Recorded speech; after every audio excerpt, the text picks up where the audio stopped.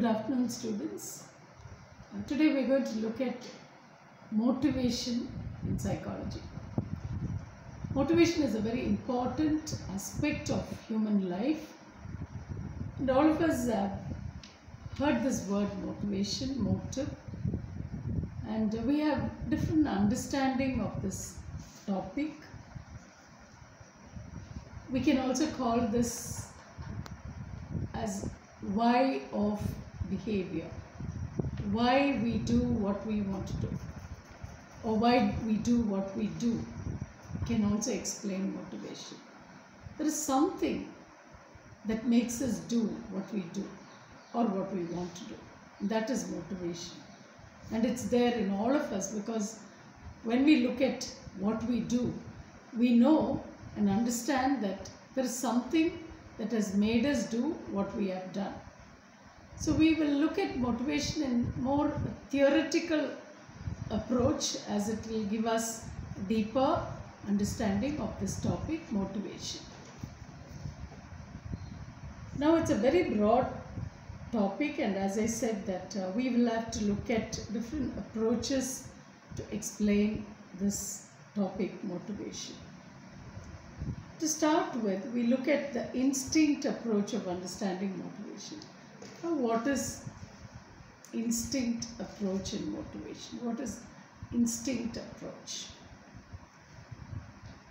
Animals, including humans, are born with a set of behaviors that make us do or act in a certain way so that we would get a certain outcome or end product.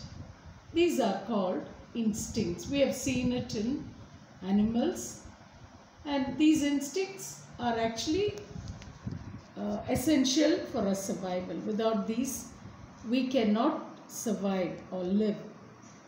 So this approach suggests that we are born to be motivated.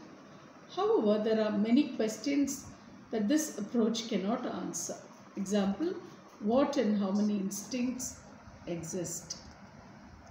Now we can try to see what is this instinct approach. And as I said, if we have seen animals, they do a lot of things because they have an instinct. And similarly, we also have certain instincts from birth which helps us to live on, to survive. Now, what is the next approach? We will come to instinct approach later in detail. What is drive reduction approach? Now this approach suggests that our body has a tendency to act in such a way that a steady internal state is maintained. We call it homeostasis. For example, if you're hungry, you're motivated to look for food to reduce your hunger drive. And body also will make sure that you have that drive called hunger, because without that your body homeostasis or your balance will be lost. You need to have certain amount of sugars in your blood. You need to have certain temperature to be maintained in your body. So hunger or thirst, we all need to have this to live, to survive, and these are called primary drives or motives. So somehow you will want to fulfill this drive.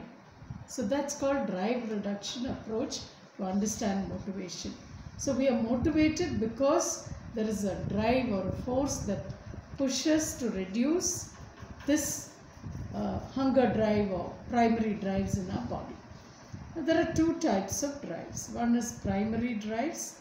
These are related to the biological needs like hunger, thirst, and even sex was one of the primary drives. Then later it was removed from this list of primary drives because sex was not really essential to survive. The secondary drives are those related to our prior experience and learning. Like we can also call them social drives, or we can call them learned drives, because those are not instinct, they are learned, and they are learned from our experience and from others. For example, the drive to achieve, the drive to excel, the drive to belong to a group. All these are secondary drives. Basically, they are not essential for our survival, whereas the primary drives are essential for us to live. Now, the other approach is the arousal approach. This approach came about because there were situations which the drive reduction approach could not explain. For example, why people seek challenges and thrills like bungee jumping. Rather than trying to reduce a drive, these thrill seekers are motivated to maintain or increase excitement. They always want, you call it colloquially, they want a kick out of life. They want to do things that will bring a kick in life. So this is called the arousal approach. People are not trying to reduce any drive, but they want to seek something which will give them an increased arousal or a thrill. So this is the arousal approach that explains motivation. In some way, this approach is similar to the drive reduction approach. This arousal approach to motivation suggests that if our excitement level is too high, we try to reduce it. If our excitement level is too low, we try to increase it by seeking stimulation. Now, we have several examples for arousal approach. People always want to do something which others have not done. You would have noticed people walking backwards for a long distance, people trying to live with snakes for a few days inside a cage, people who want to do bike rides, people who want to do mountain climbing and bungee jumps. These are people who are driven by the arousal approach if we want to explain motivation through this approach. The next is the incentive approach to understand. As I'm trying to give you all these approaches to make you understand that how a motivation is working. What is, pause. You now understand what is arousal approach. When motivation is something that drives us to do things which will bring us a little thrill and stimulation. That is motivation according to arousal approach. Now there is another approach called incentive approach. We are motivated to get what we want. For example, if we want good grades, we have to study well. If I have to get a medal, I have to run fast.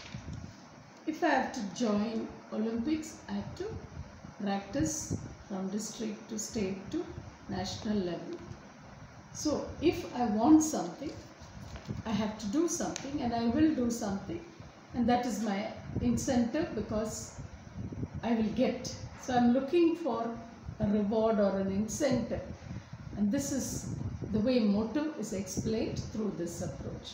Not motive, motivation. Now the next approach is cognitive approach. Cognitive approach to motivation suggests that we are motivated by our thoughts, by our expectations and goals. Okay, that our own thoughts will motivate us, our own expectations or anticipations and goals that we have will motivate us. That is cognitive approach. As I have told you, cognition means thinking. Now, there are two types of motivations in this approach according to cognitive approach. One is intrinsic motivation. What is intrinsic motivation? In this, we do things because we enjoy doing them.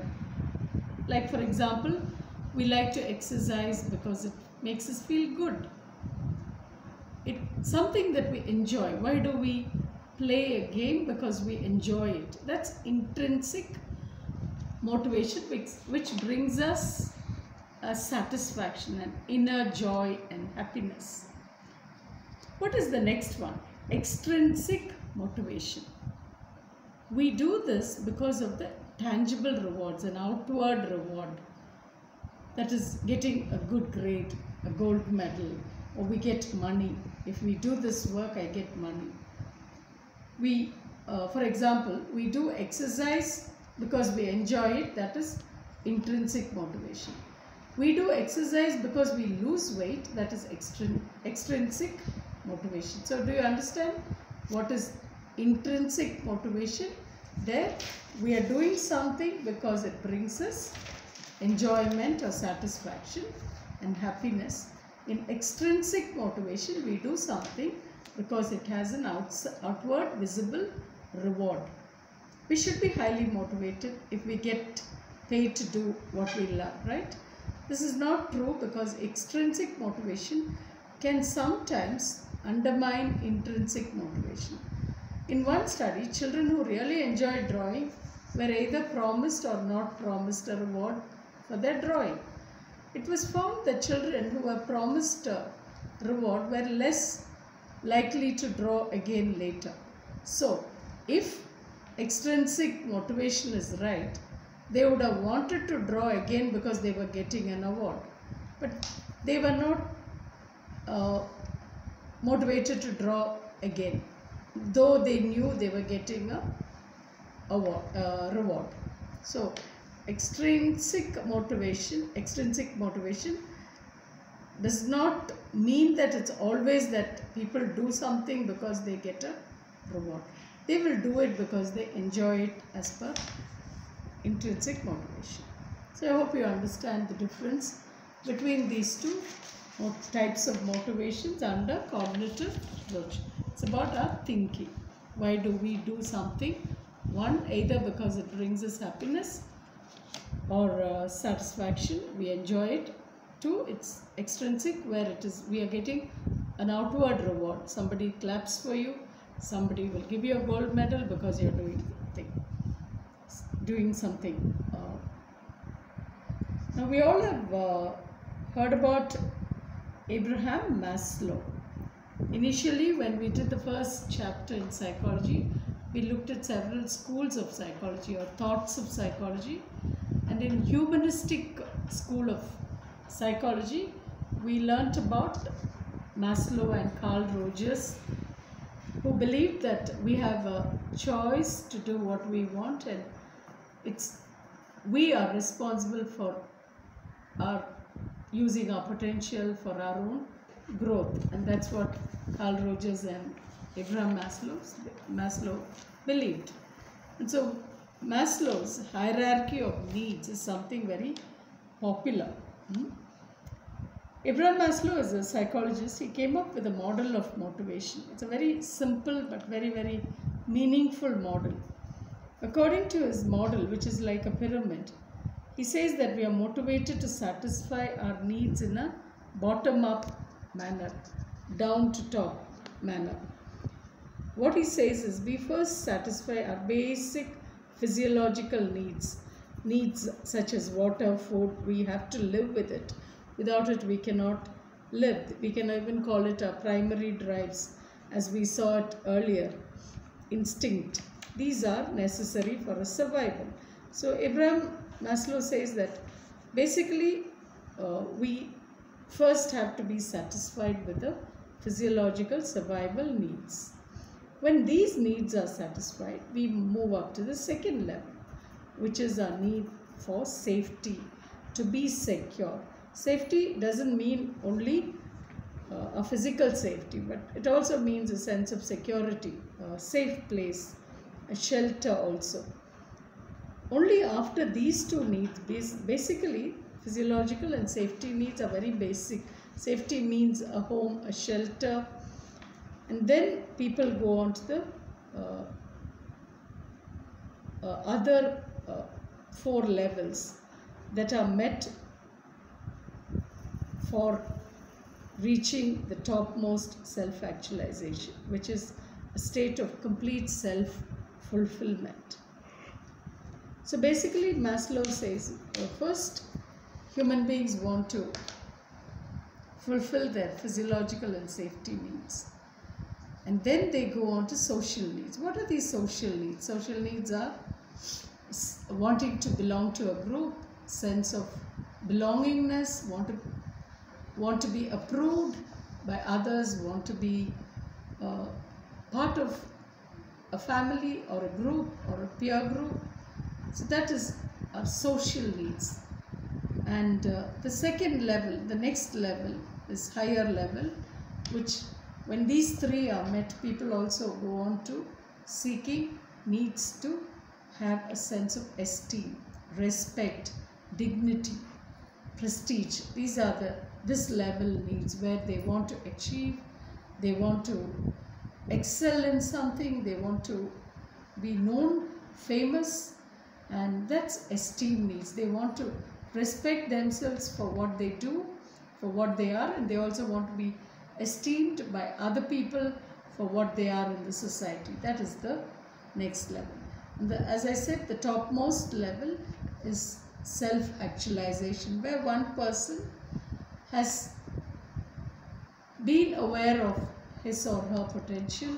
The person is fully aware of what he or she is capable of, and the person uses all his or her potentials to become what he's made for, to realize all the potentials. It's like a balloon. When a balloon is given to people, some people blow it fully, some people blow it half and leave it because they're tired, they feel it's enough. Some people just don't blow it at all. Same way, all human beings, according to Maslow, all human beings are given a potential or have a potential within them. It's like a little dot. It's up to the person to recognize it and to expand it. The little circle can become a full-blown circle if the person makes an attempt to develop this the circle within, the potential within. It's like a balloon. You take it and blow it to the full potential, full capacity of the balloon. And that is what Abraham Maslow talks about, self-actualization. When a person feels that he has reached a state where he feels he has achieved all that he is capable of. And when we look at our own examples, we can even think of Abdul Kalam. He was someone who we can say would have self-actualized, would have felt that he's a man of self-actualization.